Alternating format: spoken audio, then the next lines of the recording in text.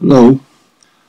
During a recent trip to South Africa, Claire and I spent 9 days at the Kruger National Park, which, as you can see from the map on the screen, is at the northeast, extreme northeast of South Africa.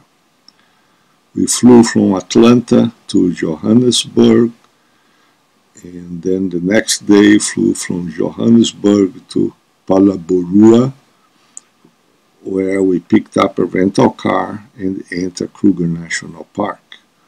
In Kruger, we stayed at 3 different camps, and eventually we drove out to Nelspruit, from where we flew to Cape Town. We spent a day in Cape Town. Then we went to Betts Bay, where we rented a cottage by the shore and spent 3 nights there. And from there we drove to Wilderness, where we spent 4 nights in a nice hotel in a little town, and we hiked in the Garden Route National Park nearby, birding in forests and wetlands. Then drove back to Cape Town, and from there flew to the US via Amsterdam.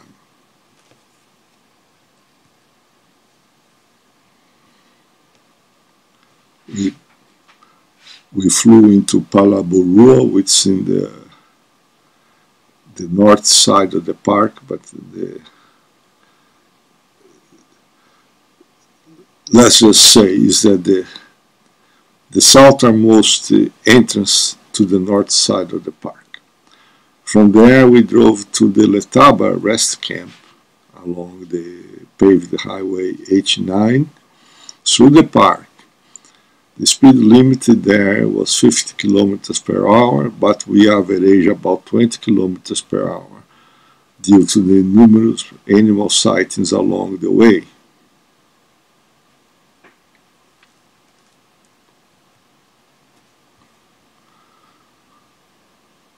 Soon after we had started driving to Letaba, we spot this male elephant foraging by the roadside.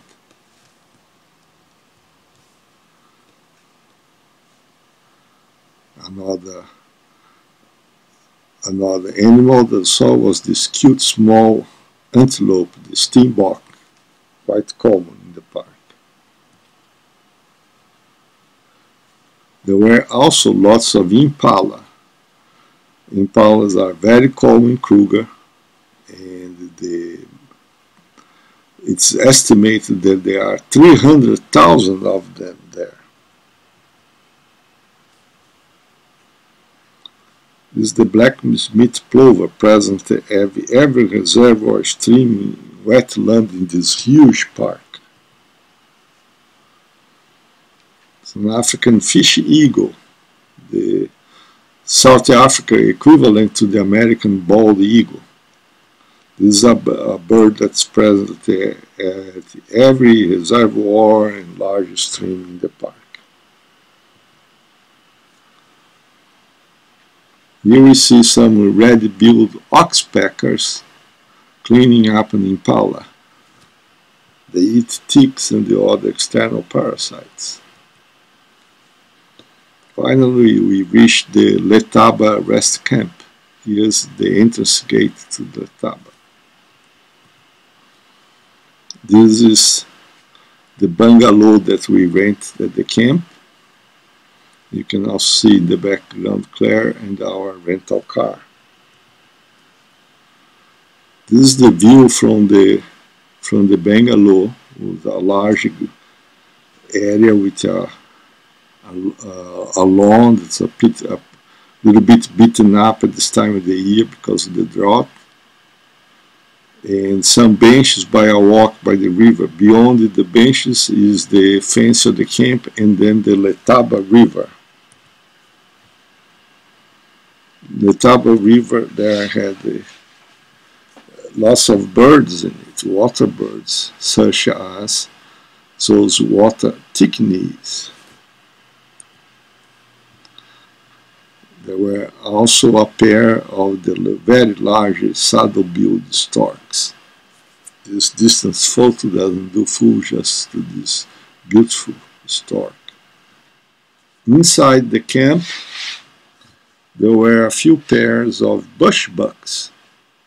These bush bucks are a little bit larger than goats, and they browse throughout the camp. Helmet, the guinea fowl of house, also swept through the camp every morning, a very large flock. This particular flock had more than 30 individuals. Here's a close-up of this beautiful wild chicken.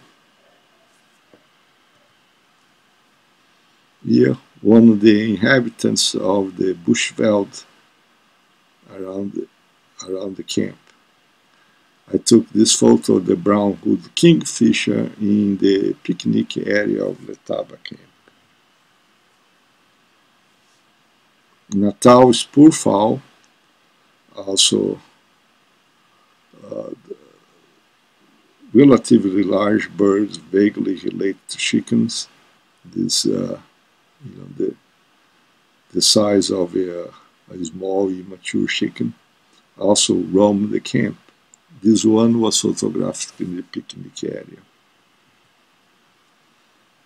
And hornbills, several species of hornbills inhabit the park. This one is the red-billed hornbill, southern red-billed hornbill, the smallest of the hornbills. Other bird in the picnic area was the white-fronted bee-eater. These birds are vaguely related to kingfishers and very colorful. The local squirrel, the African tree squirrel. And a warthog had managed to sneak into the picnic area. And there he is. He was not pleased to be photographed and ran in my direction, and I jumped on the picnic table, to the amusement of the park staff that were cleaning the picnic area.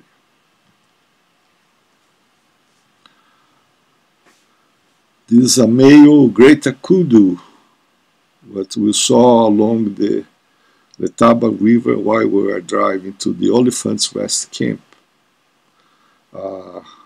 You can see in the lower left corner an impala. The impala is about the size of a small goat. So you can see that the kudus are really big antelopes.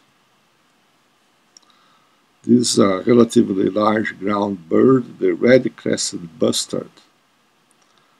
We saw several of those. This particular one was seen on our drive to the Oliphants Rest Camp. We got to Oliphants Rest Camp, which was very birdy and very busy with people and renovations that day. They have a fantastic outlook on the Oliphants River,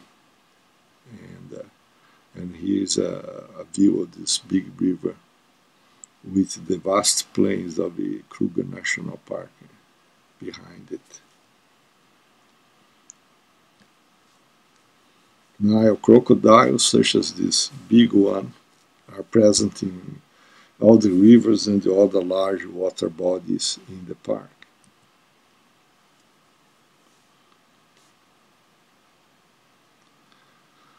We started our drive toward the Talamati bush camp, which was further south than Letaba, and at some point we had to cross over the Oliphants River, and there is this big bridge here, and the park regulations allow people to get off the cars in this big bridge, presumably because of the good visibility, so there is no danger of being surprised by large animals.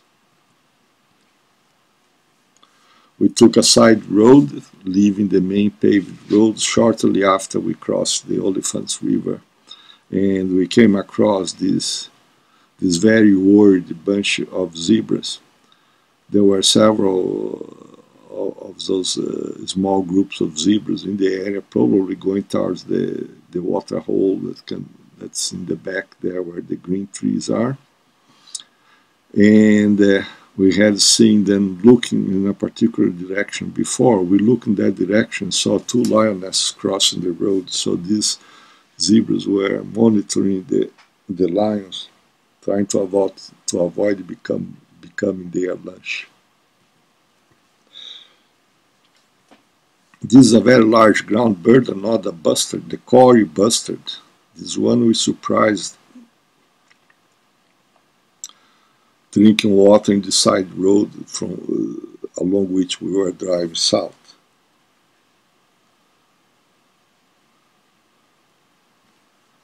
Along this road we saw also blue wildebeests, blue wildebeests, such as this tree in the photo. Along one of the creeks in the area we came across this group of hippos that were accompanied by a large flock of red-billed oxpeckers. Several of the hippos took to the water, and this gray heron found a movable rock to fish from.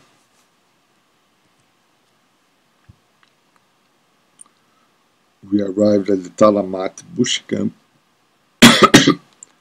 in the afternoon of the 4th of September. It was a 110-kilometer ride. This is the entrance gate to Talamat. The gates are open from 6 in the morning to 6 in the afternoon, and there is a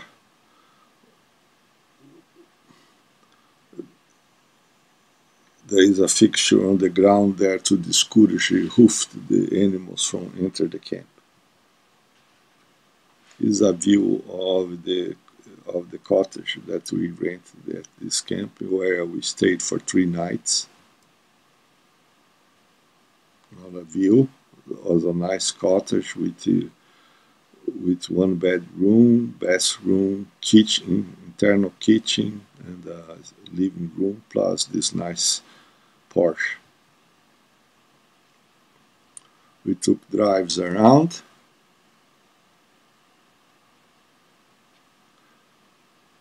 And in those drives saw some animals such as the savanna baboon. Here, first one is a male, this is a mother carrying a baby. We also saw our first southern ground hornbills, the largest of the hornbills. Tawny eagle.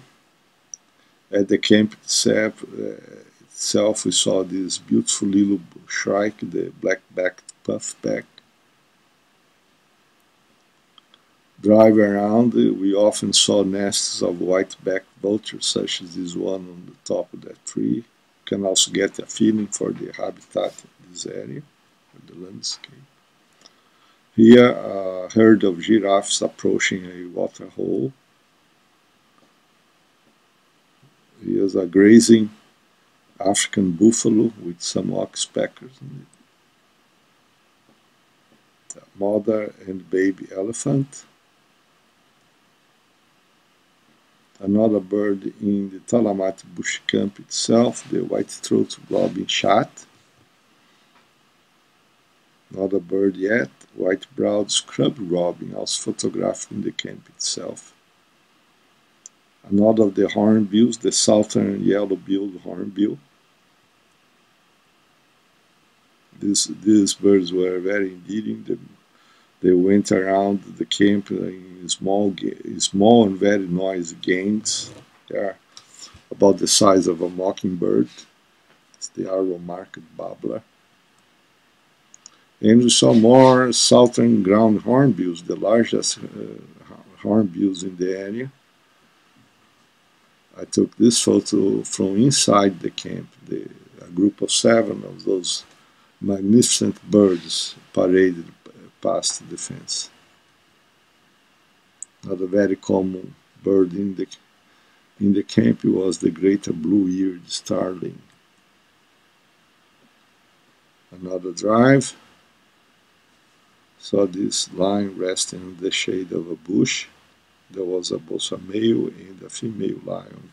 The female was to the left. Here saw these zebras touching each other. Another bird that we found in a dry creek bed, the ground scraper thrush. In a wetland area, we came across this Jassanam, the African jacana. Very common seed eater throughout the area was the blue-breasted cordon bleu.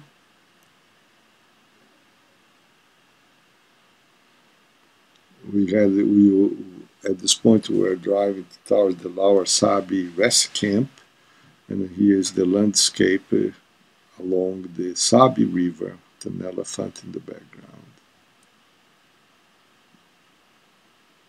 Spotted another African fishing eagle by the roadside. Now a more typical savanna environment along the Sabi River, the giraffe. Near the Lower Sabi rest camp, the large reservoir or Sunset Dam had several African open-billed storks, as well some water chickens. Here we show the Lower Sabi rest camp in relation to the Talamat rest camp. So 110-kilometer drive.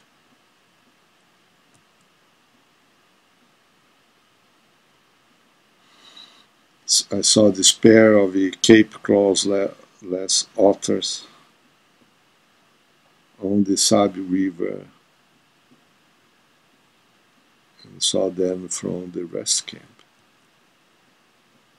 This bird, this white-browed robin shot, it was very common in the camp itself.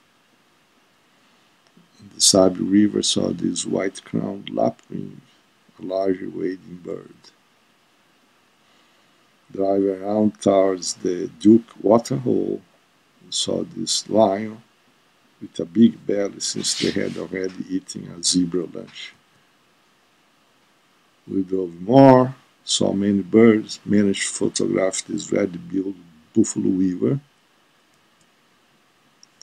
Eventually our progress was stopped by this rhinoceros roadblock. It's the square-lipped rhinoceros, sometimes called the white rhinoceros. We had to turn back at this point because the rhinoceros didn't want to budge from the road.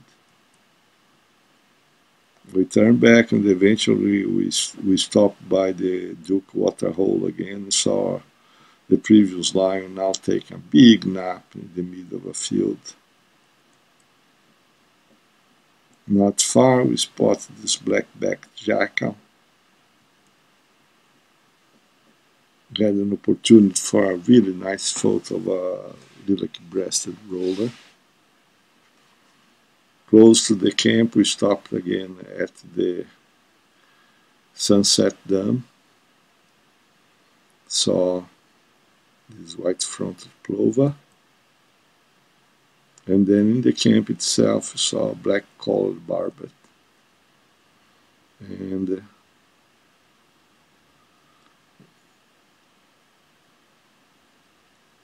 here's a sunset photo marking the end of our last day in Kruger.